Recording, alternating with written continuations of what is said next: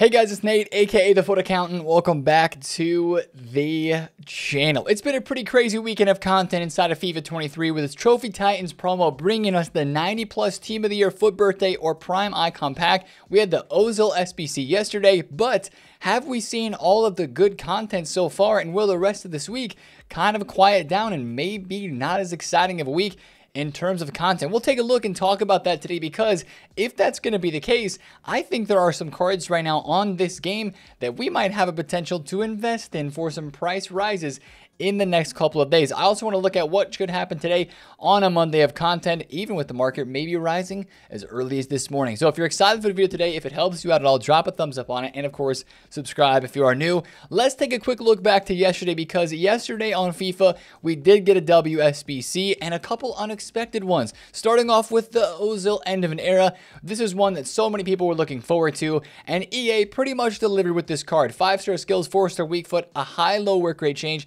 is very nice. The stats on this card are really good considering the price that it is and the fact that he kept the 5-star skills, because the links are not that amazing, but 99 vision, 99 ball control, insane traits, finesse shot, flares, flare passes, swerve pass. He has like all of the passing traits, which is very, very deserved.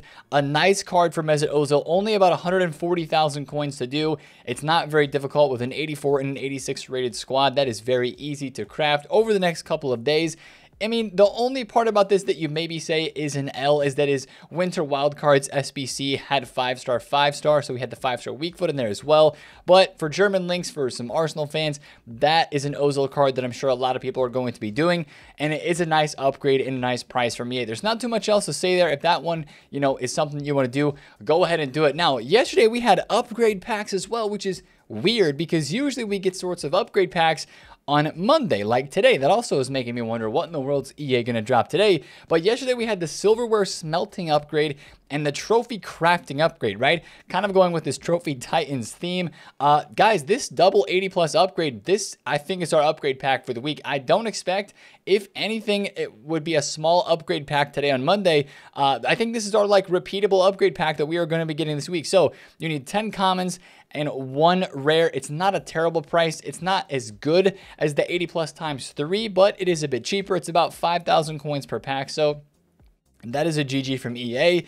And unfortunately, this pack is not unlimited repeatable, because it would be really nice if it was, but you can turn in a squad of non-rare bronzes and silvers to get a pack that gives you exactly what you need to do the trophy crafting upgrade. Also, the first SBC ever with the word crafting in it, maybe. That's kind of interesting, but I just wish they would not have made this available only 7 times, unless that's going to repeat daily, which I'm sure that it might. These are out for 27 days. Now, one big part of this as well that could lend those upgrade packs to not being the only upgrades that we get this week is these are attached to a milestone objective, the trophy crafting upgrade completionist, which is very, very nice. This one to me, I think, is more completable than that 80 plus one they put out during Centurions, but you get a couple packs along the way here and a couple icons as well. Shevchenko base, Ballack base, Barnes. You get some icons and packs along the way for completing this. So that's out for like 27 days, which is a W in my opinion. But the fact that we had those upgrades released might mean whatever upgrade packs we get today may not be as good. So we'll take a look at that, of course, when we talk about today's content. But I want to talk about the market first, because prices are already starting to rise on some special cards, because with content being a little bit quieter yesterday, and of course already getting upgrade packs and that 90 plus, really the big SBC that is now come and gone is that 90 plus icon pack. That was the big SBC that was causing a lot of panic and striking a lot of fear into kind of like the market on this game over the past couple of days. But now that that has all arrived, it's like, okay, what's next? And that's really the question that I'm asking, and that's what I'm feeling right now. What is next for the market on this game? Because Foot Birthday is over, guys, right? Foot Birthday was a really good promo in terms of all the content that we were getting. It was super grindable with objectives and SBCs and all of that. But I really think what EA are kind of doing right now is they're going to kind of slow the content down a bit before Team of the Season. And we see them often do this before really, really big promos. And when the content slows down and there's still a lot of demand for people to play this game, I think the market could do really, really well this week. And that's why I was just looking at some live cards, because some of these cards have already started to go up in price, as I think the market is getting ready for some of these live cards to get upgraded, and live cards are always some of the first investments. That's why we talked about them in the last couple of videos, because I knew that when the market was going to start to turn back up a little bit, if the content kind of allowed that, then that was going to be the case, right? Barella yesterday on Sunday was around 250K at its lowest, and now you can see rising up to about 270,000 coins, because these guys have games tomorrow and on Wednesday, right? We've got Road to the Final cards back in action.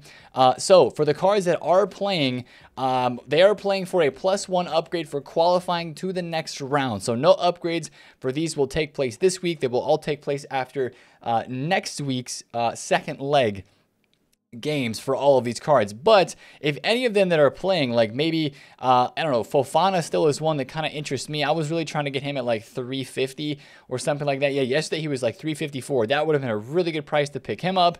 You know, the Barella is up already. Raspadori at like 195 I think is okay. But I just don't know how much rise potential we have here. Just because he's a very, very invested in card. Now, these Road to the Finals and some of these fantasy cards are already going up, so it's a bit tougher to invest in these. Park Ji-sung, 560, right? I think some of your fantasy upgrades, I don't know if they're going to happen today or tomorrow, but get ready for some upgrades today on FIFA as well. I think we're going to get the 5-star, 5-star +2 upgrade on Thomas Moynier today, because the showdown upgrades on Mondays and Tuesdays is very common from the weekend games. Hopefully it's today on Monday, but watch out for this card being really, really hyped today, as so many people would like to try him out after he gets a 5-star, 5-star boost and his +2 upgrade for Dortmund beating Union Berlin on the weekend. Now, why are we talking about Road to the Finals and live cards? Because they're already going up. Now, what part of the market could we actually invest in right now? I'm looking at the impacts cards of the Trophy Titans, and here's why. You might be like, Nate, why would I want to invest in these cards right now if they are still in packs? What would be the reason to invest in these cards? Well, first of all, these cards are incredibly cheap, but we know why, right? We know why these guys are super cheap. It's because the pack weight on these cards is higher than we really ever expected it to be on icons. And we know that pack weight is really impacted by these, the junior icons, right? Or what people kind of jokingly call the Lil Bro icons, right? This is the Lil Bro Lam because it's 92. The bigger one, the Big Bro, is 93 rated, right? It's kind of fun to have different versions of these cards for some of them. But for some of these guys, I really feel like these are icons, man, and these have dynamic images with them holding trophies, and their prices are already down so much to where their other icon versions were.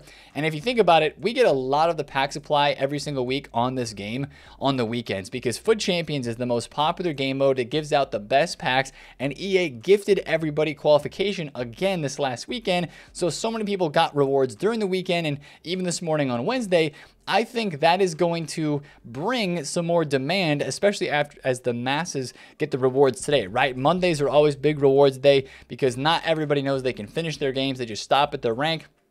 And that's why you see the market rise pretty nicely on Mondays, is because people get rewards, they get coins, open packs, and you see prices go up because people want to go and try some new cards. And I think that with the supply really ending throughout this weekend, I don't see a lot of new packs being added to the store apart from some untradeable ones during the rest of this week. And without really any leaks that we have right now, there's literally 0 leaks for upcoming content. That is I guess worrisome for me, if you know what I'm saying. There's no big icon pack that's looming that could come soon.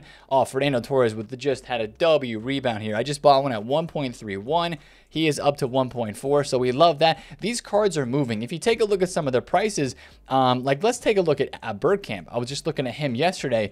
Bergkamp started the day on Sunday at about 490,000 coins, kind of where he is right now. He had a spike up to 550. He went all the way back down to 500 and then went back to 525. But these guys are fluctuating a lot in price. Who's another one? Roberto Carlos had a spike yesterday. I bought a Roberto Carlos late on Saturday night right here, about 700K. He spiked to 760, which isn't that much profit, but it is a decent bit, right? But you see, these cards are starting to fluctuate a bit because they're icons and they're rare.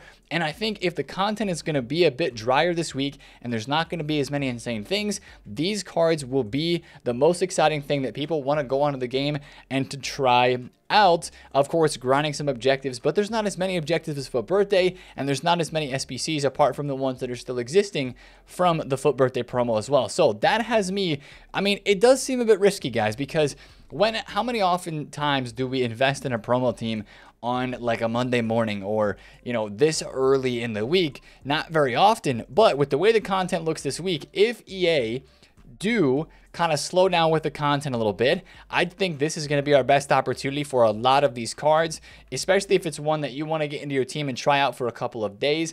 I don't expect the market to do absolutely incredible things over the next couple of days. And like, I'm not expecting like Philip Lahm to go to like 700,000 coins or anything crazy like that. But I think we could see some nice, you know, 10% rises on some of these cards just because the content might be a bit lackluster throughout the rest of this week. And let's be honest, guys, icons are just icons. Anytime icon packs are dropped, icon SBCs are dropped, everybody is interested in icons because they are, you know, they don't play real life anymore. It's not like they can go get a team of the week next week and get a new card. And yes, we expect different types of icons to be released still throughout the rest of this game. But like, icons just hit different in FIFA. They always have, they always will. And that's why I'm super interested into looking at some of these cards. I've already invested some of my coins into a few of these that I think have good rise potential in the next couple of days. So the risk here is EA drops really good content and we see those cards drop because either pack supply or panic selling kind of happens, right? What's the good content that could make these cards not go up? Well, the first thing is you think about Mondays, we've gotten like those year in review player picks or campaign bag player picks recently. Well, currently we have a year in review player pick that is still here until tomorrow on Tuesday. It doesn't go away till tomorrow. So I don't think they would drop another one of these today unless they really wanted to a different type of player pick pack. But even then, those are really cheap SBCs and probably wouldn't affect most of these icons since they're on the mid to higher tier market. So I really feel like today is not a bad time to get in on some of these cards. Now, again, I would tell you, do not hold them for very long, as I've been trading with a lot of Lahms. I love this guy. He went up again Sunday morning from Saturday night, Sunday morning. It was great. I got all these at like 100 to 105,000 coins, selling them all into the 120s and 130s. It was big W profits in this guy. I know a lot of people are investing in this Lahm. And again, let me point this out. If Lahm today could be impacted. I think he's the most popular card that is in this release, but I do believe this Lahm card might be impacted a bit because of the upgrade to Thomas Meunier. So I know that Lahm can play left back as well, and Meunier cannot play left back, but with Meunier getting a 5-5 today, I'm not buying any Lahms today, and I might regret this decision because this guy has been so good to trade with. But with Meunier potentially getting his upgrade early this morning, I don't want to risk it with this card. I'd rather risk it with some of the other ones that I see being very hyped. But as we go throughout the rest of this week, content just looks to be kind of mid. So don't hold on to these cards forever, like I was starting to say, because team of the season is not that far. And we could get more SBCs, of course, EA trying to drain coins from our clubs and stuff like that. If EA were to release any information about team of the season, whether it's voting, pre-team of the season, warm-up to TOTS, that sort of stuff, we know that that's going to start to create some panic. But until we see that sort of thing, I really think that these cards are going to do pretty decent unless EA have some pretty crazy content in mind, which I don't know, guys. I really don't. So I don't want to waffle on any longer, but if there's any cards that you see that look like good investments there, I think those are decently safe. Even though the pack weight for these Trophy Titans is a lot higher than we would have ever expected, it's got these prices a lot lower than we would have ever expected, and I think creates a decent investing opportunity there. Now, speaking of content today on Monday, right, we already had some upgrade packs, but since these upgrade packs are tied to objectives, are they really going to be the only upgrades that we get this week? You know, I've gone back and forth on this. I know at the beginning of the video that I said, and I kind of thought that these might be the only ones. I could see them being the only upgrade packs that we get. I don't remember during Centurions if we had anything else dropped besides that 80 plus during the first week, or if we didn't. But, you know, I could maybe see a player pick that's being dropped today. Maybe some sort of SBC they drop alongside of this. But again, without any leaks, there's nothing really to expect besides those selector packs, right? And those are technically player picks, but those are player picks that you can save, right? There was an 84 plus and a 75 plus selectors pack, which we'll check out here in a second after I pack something sick or not. This is my first 80 plus double. Am I really going to get nothing? Oh, 2 dupes. Love that. Absolutely love that. But these are, I believe, the only packs that are added to the code right now that we really haven't seen. But an 84 plus player pick and a 75 plus player pick that you can save as a pack. You know, maybe that is coming today, but that's just kind of the only other potential SBCs that we have kind of like, you know, a tangible leak or a code that's been added to look at and think about. So it might be a really quiet Monday today. There's no other player SBC leaks. There, of course, could be surprises. By all means, EA could drop something in the game today that's just kind of surprises us. But it might be a quiet start to the week with all of these things considered here. Now, I do want to talk about fodder. We have not talked about fodder yet, and this is a big part of the market that has had some fluctuations, but it's down again. And I think if you guys want to buy some 86s, this 90 plus pack, it does refresh at the end of the week. And I think that, again, if the supply is going to be kind of ending today, all of these 86s on Saturday, remember, they went from 13K to about 17,000 coins. And now we're looking at 86s back down 14,000 coins, maybe even 13K on a bid. Really good potential here. I think if you want to stock some in the club, if you're going to do any more SBCs throughout the week, 86s to 88s, especially the 86s and 87s, are back down a little bit again. I think they could rise throughout the duration of this week. 84s, 85s, and 83s for that matter as well. It all just depends on what other SBCs we get to see if these cards are going to rise up. I still love that low tier part of the market for an investment soon, just not quite yet. There's nothing that has been dropped. There's no team of the season warm up yet to make those cards go up for packs that we're trying to save. But when that switch flips, we will be all in on the low tier. But for right now, it's just not here yet. And I'd also want to talk about investing in a team of the week as well, because team of the weeks usually start to rise out of the weekend a bit. I'm actually kind of a big fan of a few cards of this team of the week. First of all, Benzema Lewandowski as 92 rated cards. If you take a look, 92s have dropped a significant amount, right? A lot of these guys, Casemiro 99K, Rush 96,000 coins. A lot of these guys are cheap as 92s because Lewandowski and Benzema are dragging the fodder prices down there. And also 93 Klose at 96,000 coins. A nice card with a nice upgrade inside of the Trophy Titans team. But he is the cheapest 93 in the game at 97K. So that's not a bad look even for fodder or just as an investment because it's the most usable closer we've ever seen. De Bruyne is going to be really rare from this team of the week. Rafael Leao, tons of 88 rated in his team of the week. It's crazy. But some of them are really usable too. Wijnaldum, Sane, Medina, and Leao are all pretty usable. I think if you want to get in on some team of the week cards, might be a decent time to do that early this morning before some of them could probably go up a bit more during the rest of this week. So I'm pretty bullish on the market, to use the economic terms there. I'm really bullish on the market. Now, you could also be like, Nate, I don't want to mess with stuff that is in packs, and you could look to out of packs cards. You could look at some fantasy foots. Maybe there's somebody that's getting an upgrade this week that has not been upgraded yet. Like Fabian for PSG is rising because he's finally getting an upgrade. He was like 170s, 180s, and now he's basically 200,000 coins. So a really nice rise there. I saw Ruben Diaz was really cheap for a moment yesterday. How much is he? He was like 720K, 760 now. So there's still a lot of fluctuations on the out of packs market if you want to trade there with maybe some foot birthday cards, right? If there's any foot birthdays that are low. Bruno Guimaraes I saw was really low. Some cards are going up a lot, but guys like maybe Guendouzi could be a look from the mini release being extra rare. Emerson's under 100K. He's like 99,000 coins. Darwin Nunez, no shot, 560K. Wow. For the 5-star skills version, 565,000 coins. For this card, what was he yesterday? He was between 550 and 600. Well, I guess he just dropped off a lot when that icon pack came out on the weekend. But kind of use your best judgment on trading and stuff like that with out-of-packs cards at this time as well, because I think there's a lot of opportunity out there for a couple quick market bounce backs this week. Not something you want to hold on to for very long, but something you might be able to quick flip and trade with throughout this week. So I'm not going to sit here and talk forever because it feels like content's really slowing down, but I mean, I would be fine if EA surprises with something. Maybe some sort of upgrade pack, maybe some sort of cool objective. We still have the draft objectives that are going on at the moment, so there's some gameplay to grind there. But for me this week, I'm going to be pretty market focused and market heavy, trying to grind the trades and grind the flips, as well as hitting the upgrade packs, trying to pack some of these Trophy Titans cards. And we're just kind of waiting for like Team 2, right? We know we have some Team 2 leaks already, but we'll probably get more information about Team 2 later on. And we'll see if EA have anything up their sleeves for some content this week that would be crazy and different. But for now, I feel pretty bullish on the market. I have invested in some cards. We're probably going to invest in some more and see if we can pay off some dividends, get some dividends off those investments here in the next coming days. So that's going to be the video for me today, guys. If you did enjoy it, smash thumbs up on a comment down below if you have any questions, and subscribe if you're new. It's been TheFutAccountant. Catch you guys today in the stream. Peace out.